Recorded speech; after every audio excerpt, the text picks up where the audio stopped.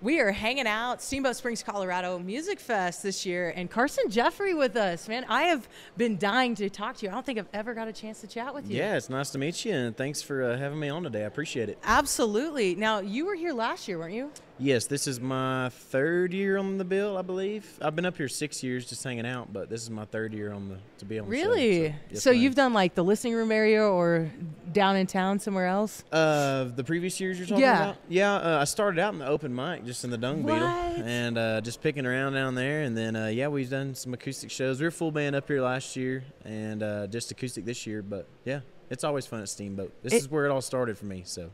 So it's got a special place in your heart then. Sure does, yeah, right there in the Dung Beetle, the open mic, you know, that was kind of the first places I ever picked a guitar in front of people, so. Really? Yeah, pretty much.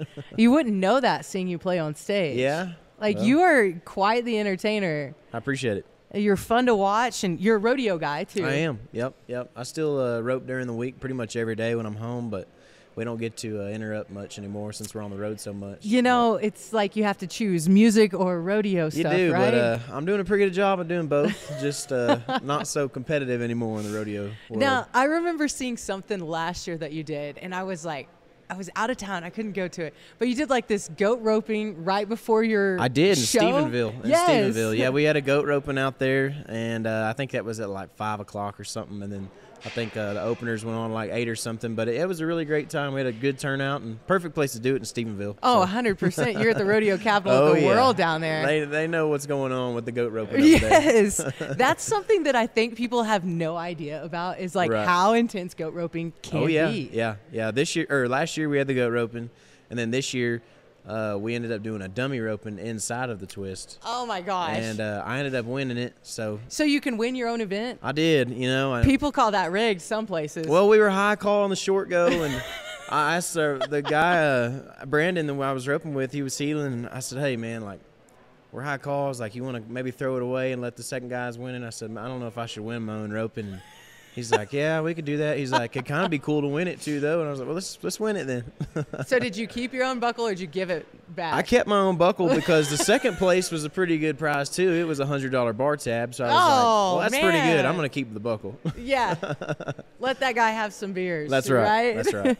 Well, you've been on the road. Like this past year musically, you have been extremely busy. Yeah, the past couple of years it's been really crazy. You know, it just keeps cranking up. And then this year we've been in the studio really hard. Or this past year now. I keep forgetting it's a new year. Yeah, it feels weird. Like it's January 8th, and it feels like 2023 to me. Yep. But yeah, we've been in the studio hard the past 3 months or so. Mm-hmm. And we've got a new single coming out January 19th, Mrs. Lonely. Yes. And so that'll be the first one that drops, and we've got a lot more coming all year long. So. Do you get excited, like, when you're going to release one and you haven't released one for a couple of months? You get, like, giddy like a little kid? It's like Christmas to you? Yeah, well, it's been right about a year since I've released anything, actually. We were just touring so hard and kind of got in a touring momentum, and we just weren't thinking about recording, and so it's been a while. And so, yeah, I'm extremely excited to get new music out. Where'd you record this at?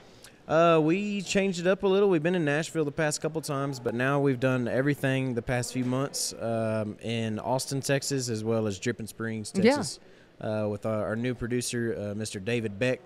And, man, he's been awesome. We're really excited about what we've been working on. Does that make it hard, like, finding a producer that really fits your style? I mean, the producers we've worked with in the past have been awesome, but David, I don't know, I just told him, I was like, man, I just want to come home. I just want to come home to Texas and make some music. Yeah. And that's exactly what we've done, and he's been awesome. It's been a perfect fit. So what's your favorite song that you play live at shows right now? Favorite song we play live?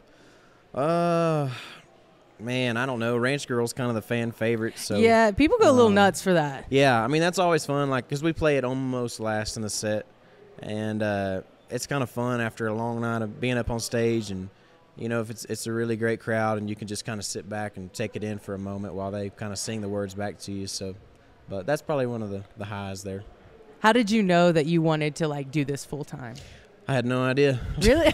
You're just like, I'm doing something fun. Yeah, no, I was just I was a rodeo kid, and in college, just a huge fan of music. Always have been. Yeah. And then, honestly, coming up here that first year, and I played the open mic, and just seeing all the musicians walking around, and you're right here with them, you know, mingling with them.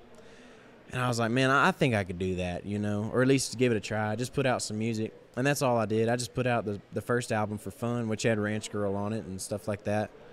And, yeah, we never turned back. I don't think I ever really said, this is what I'm going to do. It's just what I did. It just kind of kept going on. I guess was your last, The Fairweather Cowboy? Was that the last That was our last album, yeah. That's okay. It doesn't feel like it was that long ago that came out. Been a year. Holy cow.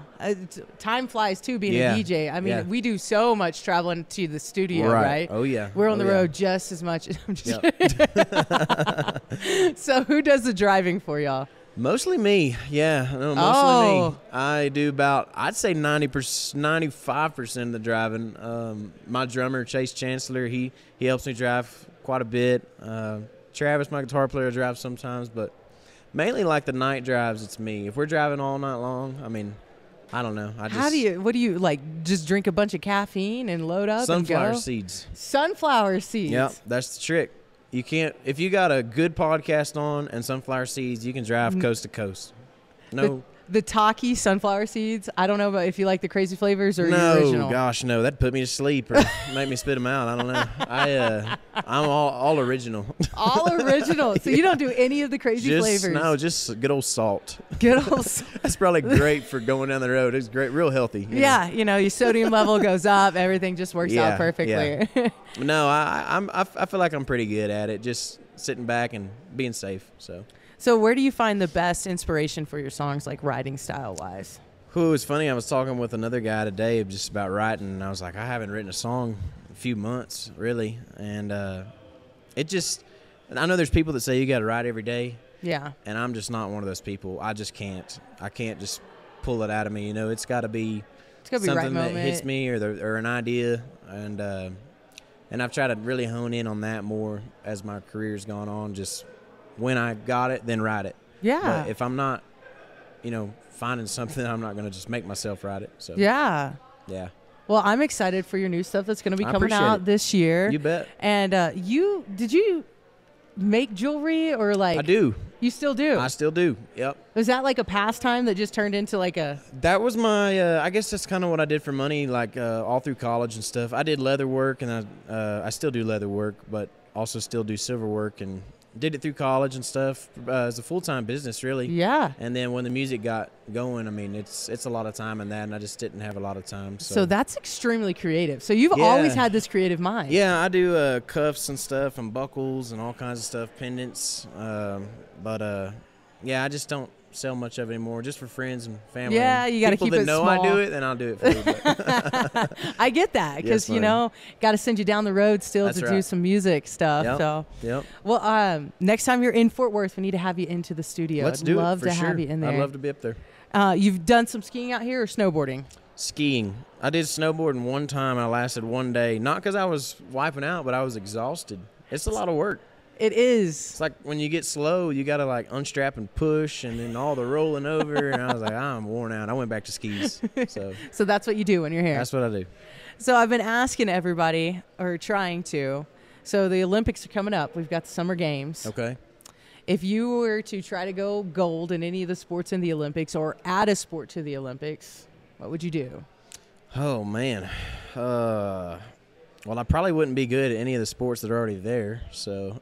So you'd add one. What would you add? Let's add one. I know they did rodeo like one year at it. I think they had like calf roping because I know Joe Beaver, I think he was at that. Yeah, why not? Let's put some rodeo back in it. That's what Josh Ward said, too. Yeah. He's like, put some team roping in there, and I'm in. Might as well. They Let's need a little do of that. We need some cowboy stuff in there. Yeah. Cowboy, bringing it back. Come on with it. Well, Carson, thank you so much for your time. Y'all be looking for new music for him. Follow him on social media so you can follow his journey, and he'll let you know when all the new stuff is coming out. But the new single, the 19th. So 19th. Not this Friday, but next Friday. That's right. Yep, Mrs. Lonely.